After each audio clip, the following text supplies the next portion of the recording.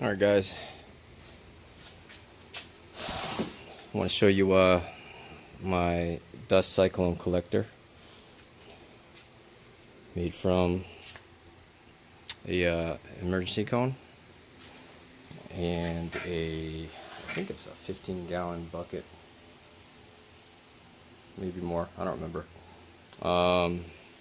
with some 4-inch PVC and a Harbor Freight. I think it's a 1.5 horsepower. Oh, look at that. Dust collector on the bottom here. So you can see the Harbor Freight collector.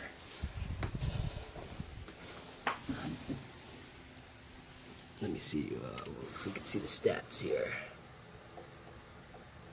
Yeah, 1 horsepower. So, you know, not the most powerful dust collector, but you know, for the type of work I do, it's just fine. I did get a I believe this is a 5-micron bag off Amazon.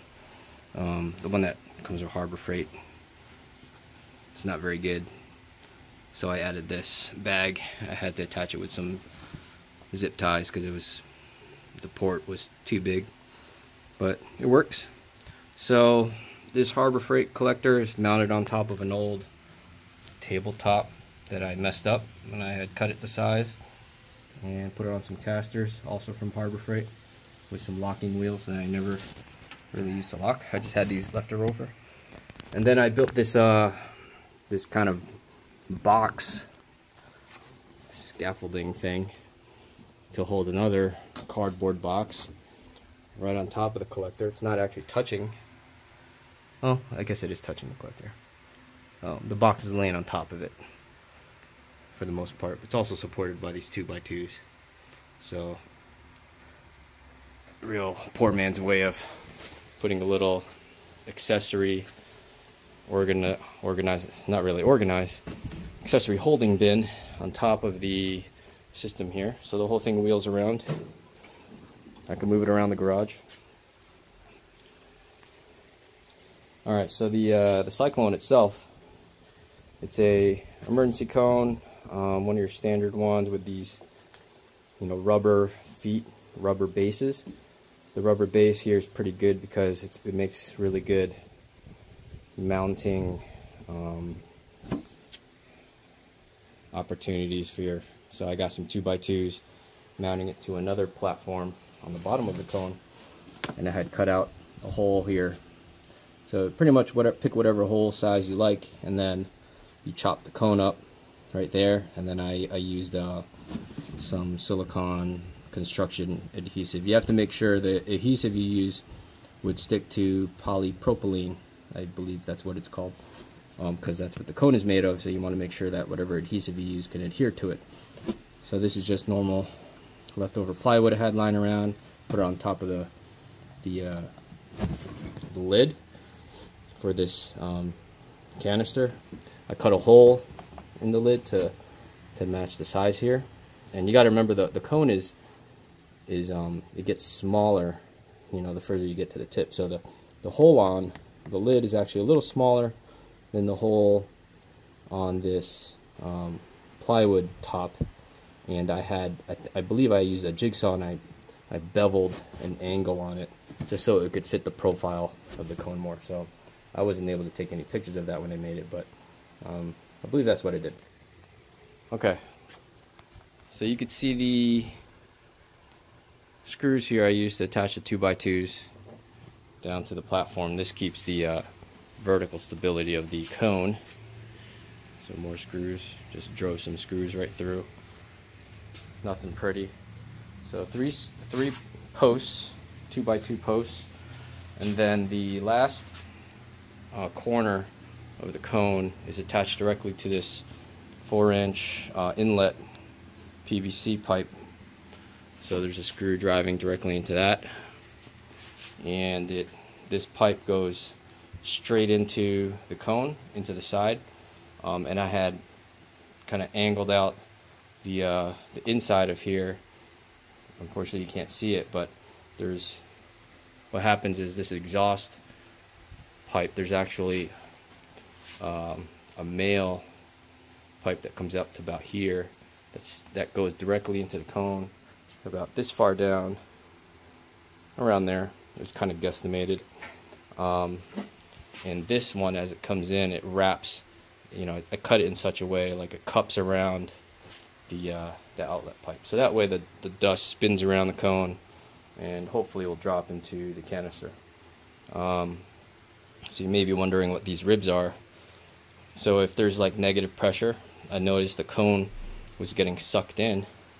So pretty effective. I just took some scrap plywood and used the same construction adhesive that works on polypropylene, and just kind of pressed these ribs onto the cone.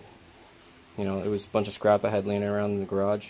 They're not even all plywood. Some of this is, you know, some kind of particle board here, and more plywood, and they're all different lengths, but as long as it goes most of the way down the height of the cone, it seemed to work pretty well. And this thing, the cone now is pretty rigid. It doesn't suck in when there's negative pressure.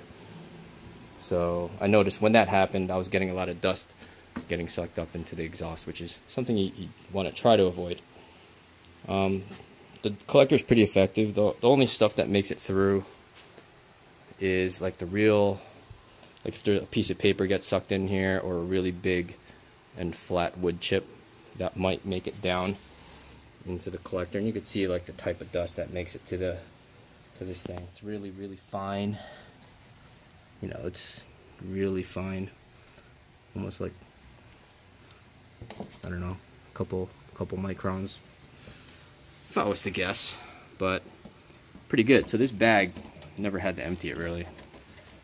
Hardly anything ever gets into there, and if anything does, it's really fine stuff, and most everything gets into this bucket. Let's see if we could see what we have here. This has been a few months I've done this. So first, the bucket is elevated a little bit with these ghetto platforms. So this is, if I unshackle the top here, the bucket should just fall and I could empty it. So first I have to, it's hard to do with one arm. I'm gonna put this down, maybe you can see it better.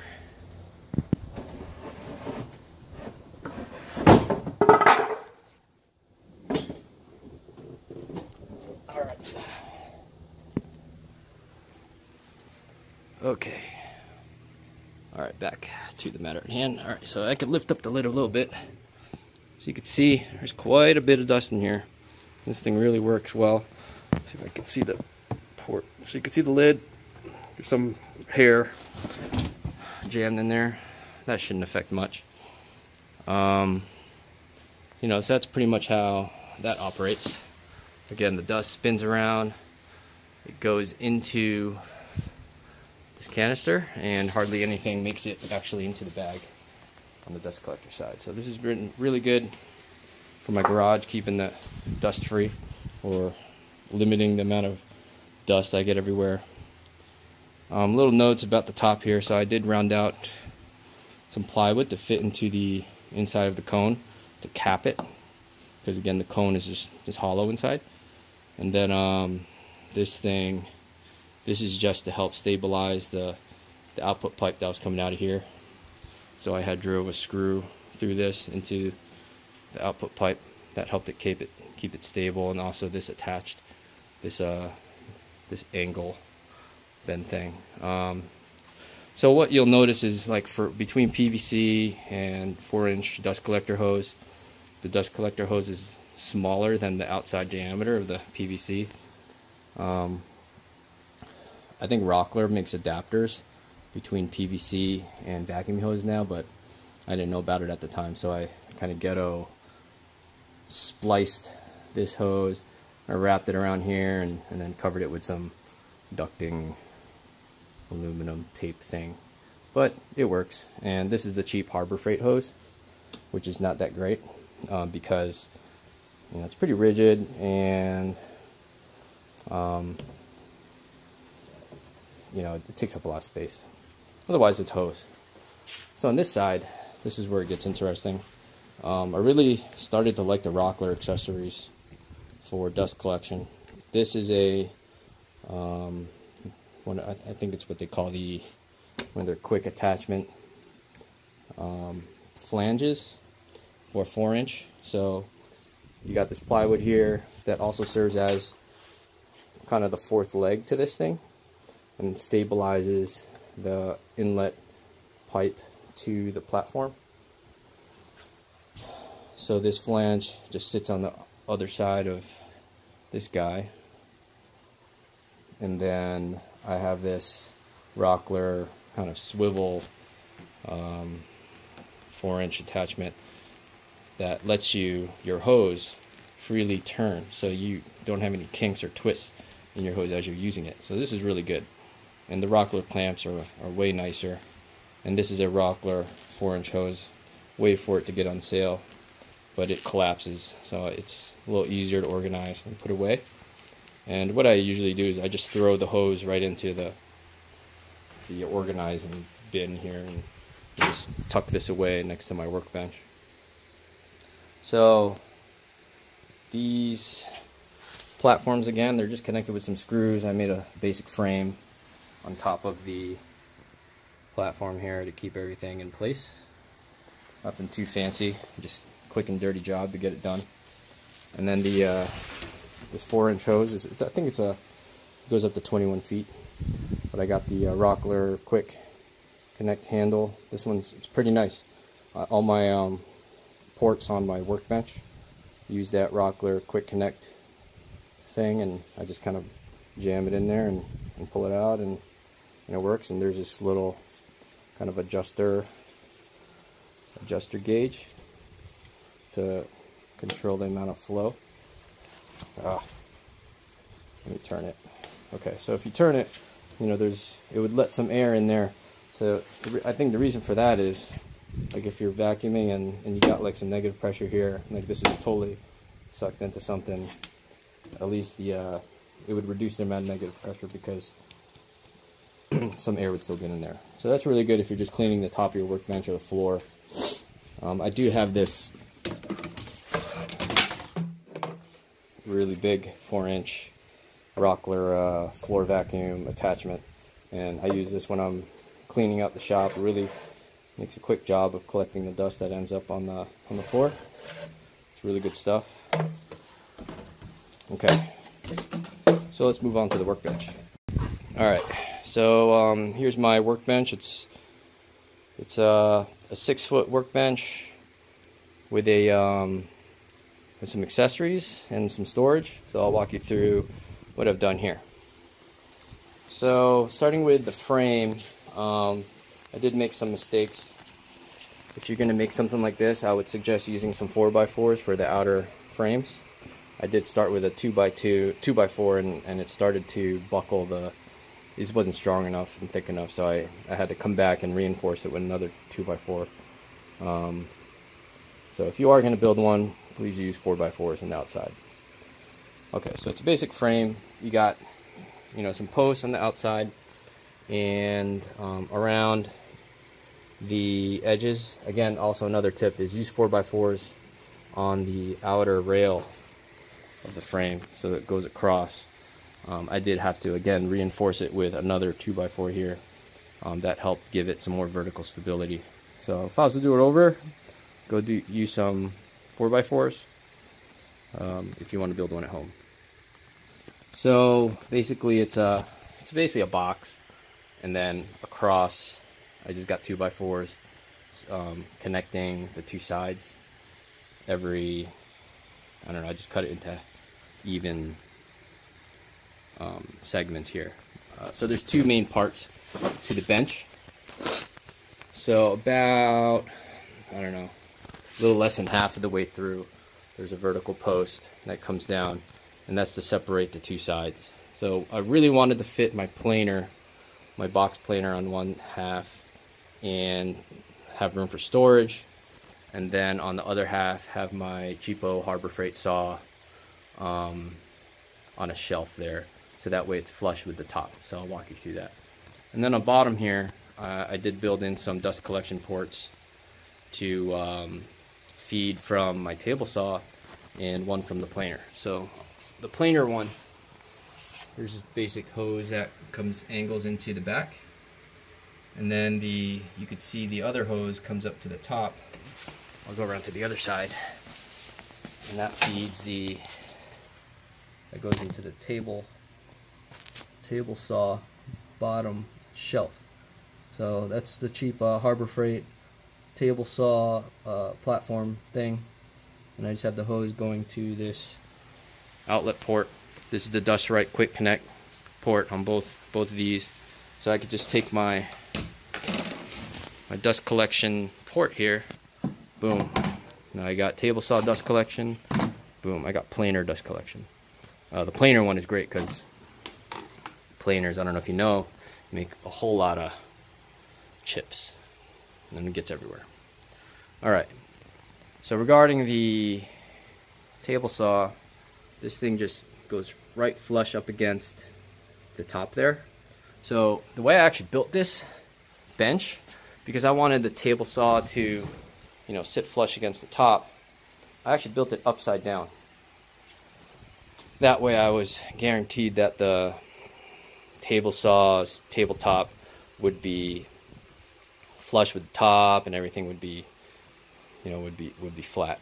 That's the way I did it. I didn't feel like taking too many measurements on the height of the table saw and then making the shelf the right height. So I just built everything upside down, and then once I got this shelf kind of lined up with the bottom of the table saw, then I flipped everything back over and finished building it out. Hope that makes sense to you guys. So, one thing that you got to be careful about when you're building these is you do want to make sure your saw blade is perpendicular to your front brace here, frame. So you do take some time to make sure that is square, and the best way to guarantee that is to also make sure that you pick a really good 2x4 board here as your top frame that's nice and straight and not warped or twisted. So that way you could you could reference it off the table saw table. Also assuming that your table saw table is flat, so you never know with these Harbor Freight ones. I would say this is not 100% perpendicular. It may be off by like fractions of a degree, but it's close enough for the type of work I need to do. So I did cut out a hole here to build in zero clearance plates. This is just a poplar board, and I just cut right through the board with the saw, and the saw comes right up. So here I'm cranking away on the saw. The saw does come right up through there. So I got a nice zero clearance blade here, and then I could replace this if I want to with another, if I want to make an angle plate or something, but never had to really. And then I routed in some channels here to put in some T-track. I didn't do the best job of routing. As you can see, there's a gap, but the most important part is to make sure that this side of the channel is parallel to your blade. So do measure many times the distances and make sure that when you're routing, you're cutting perfectly parallel to the blade. So in my case, I screwed up on this guy, but luckily this side was parallel, so I just reference everything against the parallel edge, and I have a pretty true rail, T-track rail here that I could use for this miter gauge, this is actually a pretty nice miter gauge. There's not much play in it. Got it off Amazon. It wasn't that expensive. It does have some adjustments here to tighten up the play, the guide. It's not like the most precise thing in the world, but it gets the job done for what I need to again. Okay. So that's the tabletop here. I do have a T-track along the face, and this goes all the way across the front, and this aesthetic measuring sticky adhesive tape I call it aesthetic because I actually never use it to measure anything. It may be more useful as that it was actually on the top, but I didn't feel like routing out a channel here, and you know, if I thought of it in the beginning, maybe I would have done it. But ideally, you would want it up here, but because the way I had done it later, I put it here, so I didn't have to route a channel there. So you got a channel, what do you call it? The T-track that goes across the front, and I use that for my ghetto fence. So I slide, this just has some T-track bolts that slides right onto that, and then I could have a fence for my cutting. So on this side is my router table. This is a aluminum plate that I drilled out to match my Harbor Freight plunger router. So you may be able to see a bit there, and I'll show you the router on the bottom. So it's just a plunger router from Harbor Freight again. Wait for it to go on sale, then buy it. It's not bad for what it needs to do. I mean, it's not the highest RPM if you want to use like super big bits, but I don't do too much like exotic cutting. So this thing just kind of plunges through. You just push it, and then it will come through the top, and then you can do your routing. I don't have any fancy dust collection for this. I just basically hold a hose, you know, where I need to. But dust gets all up in here, down here.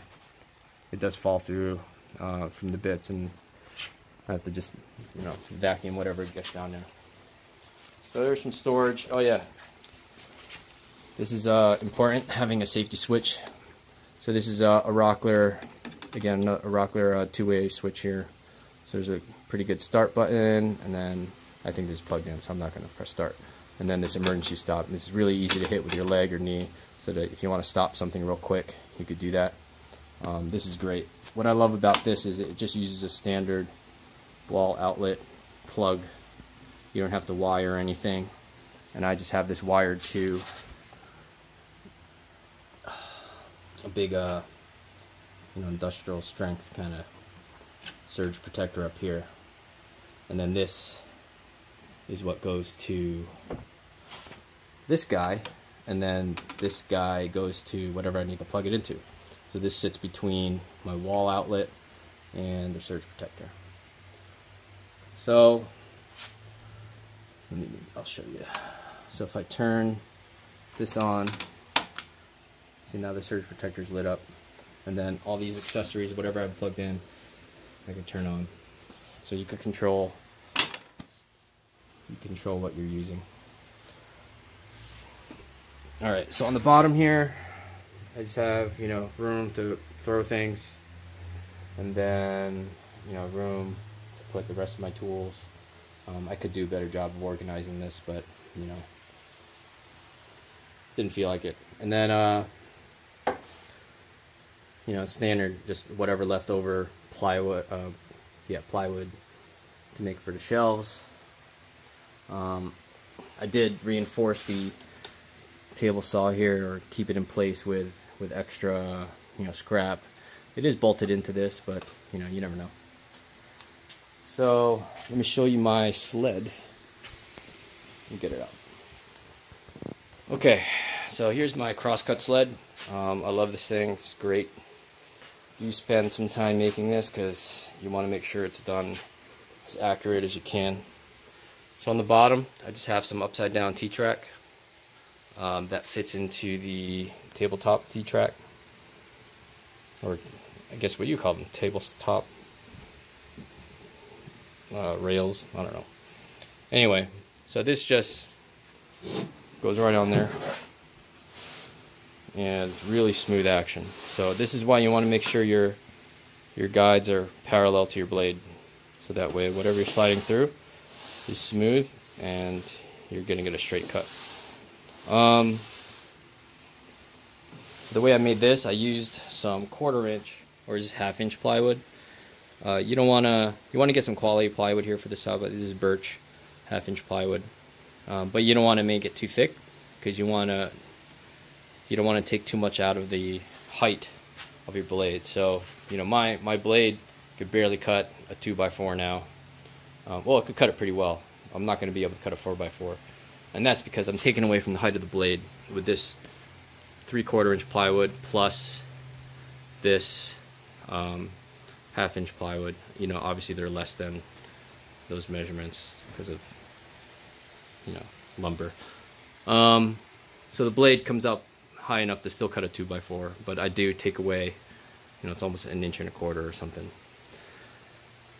So I did channel out a T-track at the top so I could put some accessories at the top. This is 2 birch plywood pieces glued together, laminated together, so I have nice sturdy fronts and backs. The blade does come out through the back. I did make a like a plexiglass protector thing, but I dropped it and it broke. So before I did have like a little plexiglass thing going across, make it all fancy, but you know, that broke. I'm not able to show you today. But maybe, you know, I should put a safety box back there to protect your fingers. So I have this little stopper, and it's a little broken, but it still works. So this just slides here, so I could do some precision cutting and repeating cuts. So that just screws on there, and it's pretty sturdy, so I could measure things and cut things repeatedly. It is offset. The curve line is not perfectly in the middle of the sled, and that's because I wanted one side to be a little longer than the other, so that way I could vary the type of measurements I make and repeat cuts. Exact measurements, I think it's like 18 inches on one side and something else on the other. Let's see.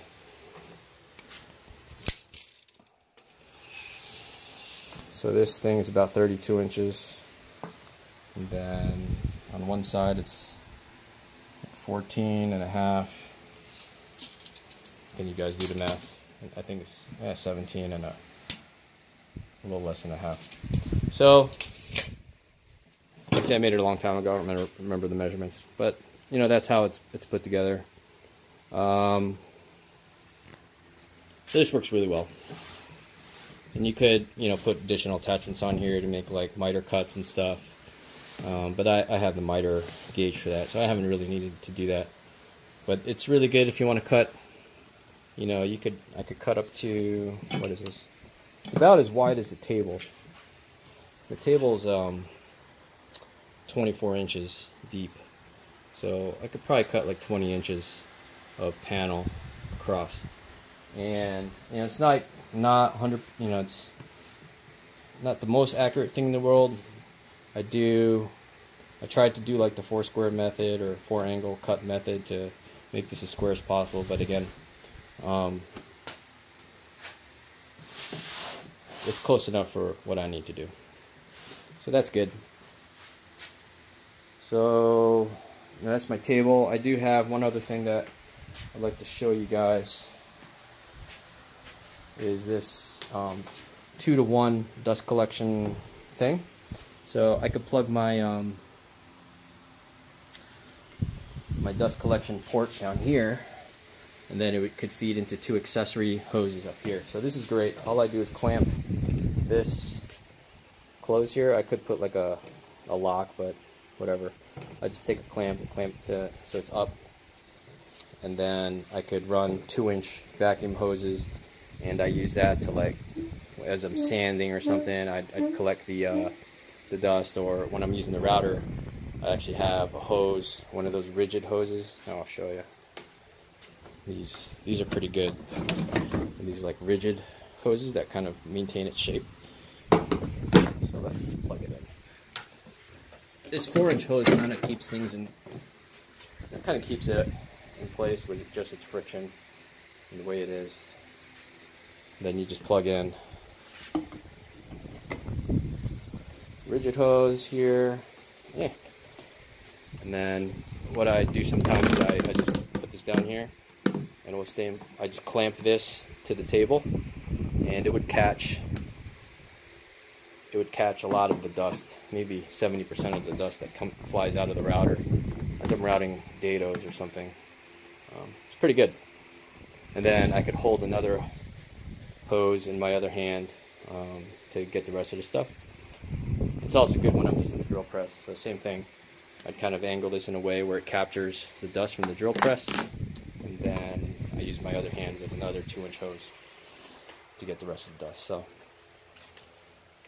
this thing tucks away into the corner of my garage. You know, I don't have a lot of space. So this really helps me save space. And hopefully it will help you guys with some ideas as you put together your workbenches, especially if you're space limited like I am. So again, it's about 6 feet by 2 feet at the top. Make sure use good plywood for the top here. This is birch. I could finish it with like a poly. All I did was put some beeswax on this and also on here, just to protect it a little bit. But you could get a little more fancy with how you finish the top and protect it. One thing to note is I don't do glue ups or any assembly on this top, because you want to really protect this top. So I have this false top here, just another piece of plywood. Actually, this is my original top, but I screwed it up, so I use this as a false top, and I just put it on top of the table, and that's what I actually work on when I'm doing glue ups. You can see glue or assembly, so it protects the top here. So I recommend you guys do that also. I'm sure you guys know about that, but in case you don't. So that's the table here. Some other tips, use a countersink bit. Saves a lot of time when you want to countersink these screws. Make sure you get wheels that are rated, casters that are rated high enough for the weight that you want to put on here. I forget the rating on these, but I had put too small of a wheel on here before, and I didn't feel comfortable with it, so I got heavier duty ones. Again, use a wider post for your corners of your table, your legs. So you can see here, I still have 2x4s supporting this, but I felt like this shelf supported it enough. I didn't need the 2x4s, the 4x4s there, but I definitely could use the extra reinforcement there. And this sled just hangs right here off these pieces of, these are like bike hangers I cut. So this kind of organizes pretty nicely, and that's pretty much how it works. All right, see you later.